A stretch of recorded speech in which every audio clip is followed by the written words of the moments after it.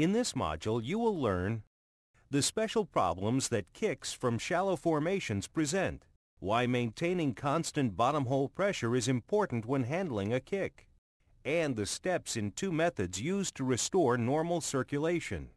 In the last module, you learned that it is quite possible for kicks to create high surface pressures. These pressures could exceed equipment limits. If they did, shutting in the well could cause equipment damage or complete loss of control.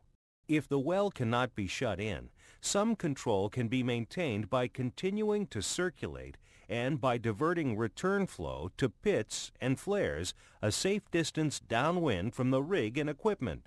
Gas kicks from shallow depths often cannot be shut in safely. Diverting flow may be the only control available with shallow gas kicks. As you saw in Module 5, abnormally pressured gas formations can be encountered at very shallow depths.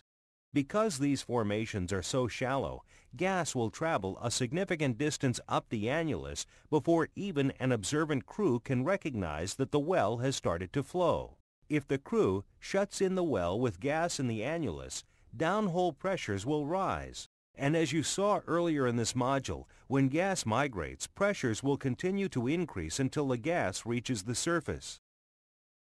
Shallow formations are relatively easy to fracture and may only be partially protected by a conductor pipe. The formation pressure in shallow gas zones may already be close to the pressure needed to fracture shallower formations.